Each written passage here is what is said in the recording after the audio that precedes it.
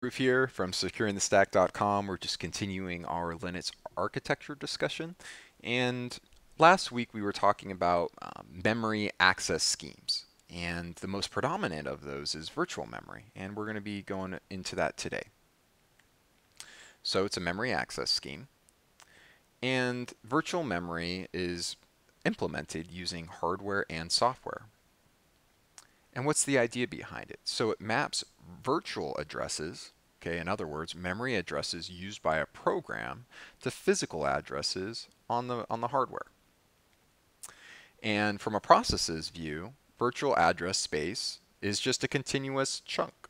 So all of the from a program's point of view, it has all of this memory allocated to it, and it's all just one blob. And we'll see why that's useful. And hey, I'm the only process on the machine is what the process is thinking. So how does this virtual physical translation occur? So let's look at this picture. So the virtual memory, okay, per process, right? So all of its virtual addresses that are available to the program to store things in RAM all just look like a continuous portion of memory. And those, through virtual memory, this memory access scheme, are mapped to particular parts in physical memory or locations. Each of these are actual locations. So this location is being mapped to this, etc. And you can see that through this memory access scheme, multiple processes can share the physical memory, although it just looks like it's just one continuous space for the program, which is very important, as we kind of talked about last week about, hey, why do we need a memory management, kind of like a scheme? Why do we need this memory access scheme? And we talked about the downsides, the downsides being, hey, what a headache that would be for a developer, to have to look at all of these spaces and see, is another program utilizing it? And what's if there's, namespace collisions? What's if, different people are trying to access the same, piece of memory at the same time? That's just a huge nightmare. So virtual memory to the rescue. Okay. And also I just want to say, going back to this thing about the disk, we'll be talking about that very soon.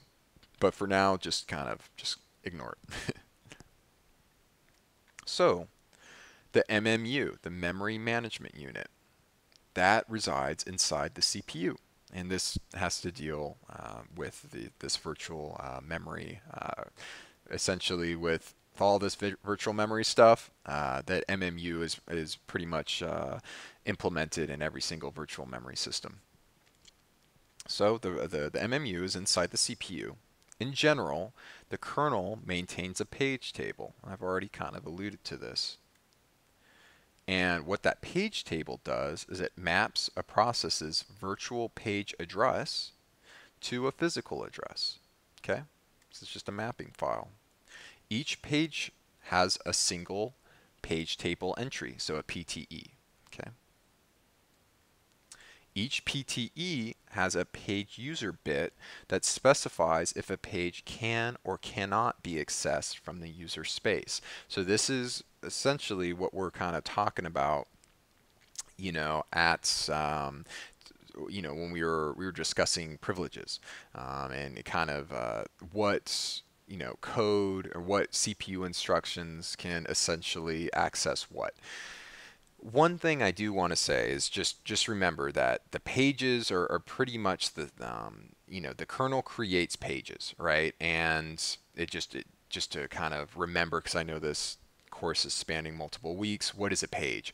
And the page is, the kernel creates pages, okay? And a page is the smallest unit of memory in a virtual memory operating system. Okay, so it's like the smallest atomic unit. You can kind of think of it that way in virtual memory operating systems. And, we were speaking about, okay, each page table entry has a page user bit. Okay, and this is the foundation of sandboxing, which is very important. Also, remember our discussion on how only ring 0 and 3, were utilized out of all of the rings available? That's because a page table entry only has 2 levels of permissions. Okay, and it is believed, as we're seeing right here, 2 levels of permissions, and that is, it is believed that is why there is only 2 corresponding rings in Linux, right? So that's kind of a cool food for thought. Now let's keep diving into it. The translation look-aside buffer, and this is housed inside the memory management unit, and it caches recently used PTEs. And then once the PTE is cached, the page can be accessed, like physically accessed. Now, do the actual pages need to be loaded into memory at all times? And it's just something to kind of think about. No. All right, and let's learn on-demand paging. So essentially what's kind of going on, and we're going to go into more of this, like this caching and stuff like that. I'm just kind of foreshadowing a little bit here.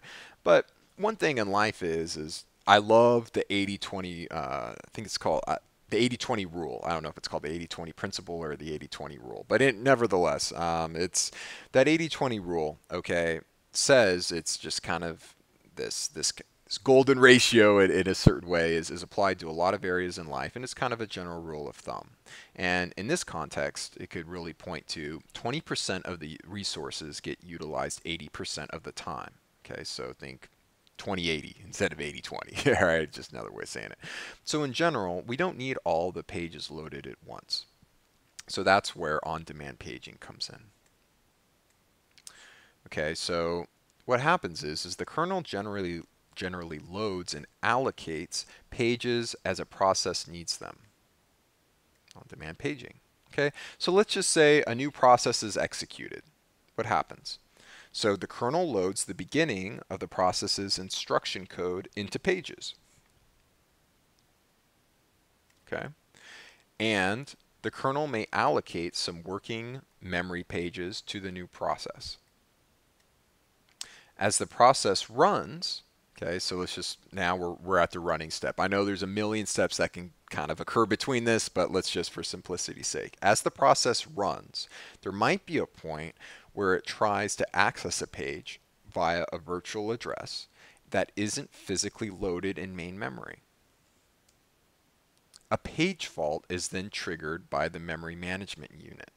Okay, it's just like a little flag that's thrown. Then the kernel is going to take over, and the kernel is going to load the necessary pages into memory and gives control back to the process. Okay. So what if all processes RAM needs, right? So all the processes in general is greater than the system RAM.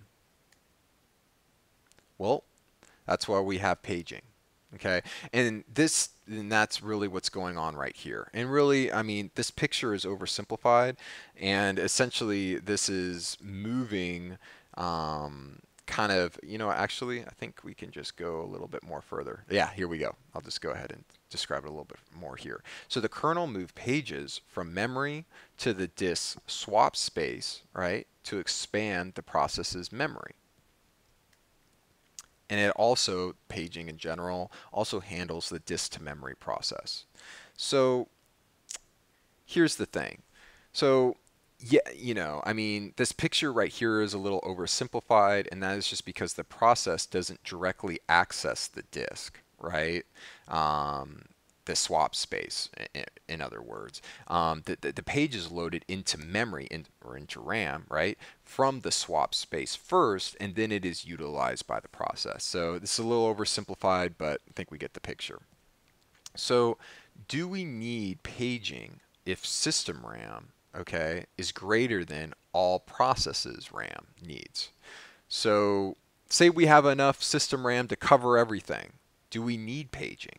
And just think about, I don't know, would we need it into the future as some kind of a safeguard? Well, the thing is yes. I mean, and the interesting thing about how things are implemented at a low level is a significant number of pages referenced by a process early in its life may only be utilized for initialization and then never used again. it is better to swap out those pages to disk before our RAM demand grows. Okay, and this is just good housekeeping. And as we've seen, paging can occur when a page fault is triggered by the MMU. And let's just kind of explore various types of page faults. So the page fault types. So we have the minor page faults. And this occurs when the desired page is in memory, but the MMU just doesn't know where it is. Okay, and this can occur if the MMU doesn't have enough space to store all the page table entries. Solution. Okay, so the kernel informs the MMU about the page's location, and the process will continue. Not a big deal unless super crazy maximum performance is needed. So we checked out minor. Let's look at major. Major page faults occurs when the desired page isn't in main memory at all. The kernel must load it from disk, okay, which is much slower storage, and this can lead to something called thrashing. And thrashing is essentially it's a performance degradation due to constant paging. Because remember, the disk is much slower. And also, paging requires heavy kernel computation, and other processes are placed on hold while this is occurring. And sometimes this is just unavoidable, right? So you're loading code from disk when running a program for the first time.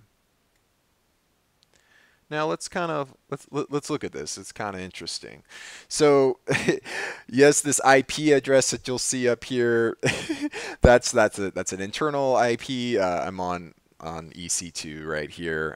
So no, I'm not a security guy who's giving my EC2's public IP to the world. But what this is doing is I'm basically looking at the processes on the system, right? And I'm just looking at their minor faults, their major faults, and then just the arguments, right, of invocation.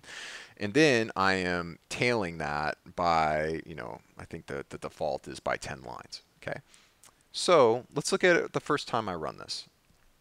So there's 115 minor faults, and there's one major page fault. And you can think about that, right? This tail, when I did this on the system, was being run for the first time. Okay, so it has to be loaded in from disk, right? And that is going to be a major page fault. Now let's do it again. Okay, let me just wait for this little thing to go away. So you can see at the bottom, the last line, okay, is that last tail command. We have 113 minor faults and 0 major page faults, okay? And that's essentially, this is the cool thing, and this is because the kernel has a page cache that caches pages that are pulled in from disk. By default, the kernel uses all free RAM as the page cache, but the kernel will still show this memory as free because it's easy to overwrite. Now, we've gone through the kernel, out of that good weed, like kind of going through the weeds right here, but in a good way. But now we're going to kind of go up to the user space. And you know what? Actually, for the user space, I think that'll kind of just glide us home to the end of the lecture. So let's go ahead and we'll do that one next week. So please tune in, and looking forward to seeing you. Thanks.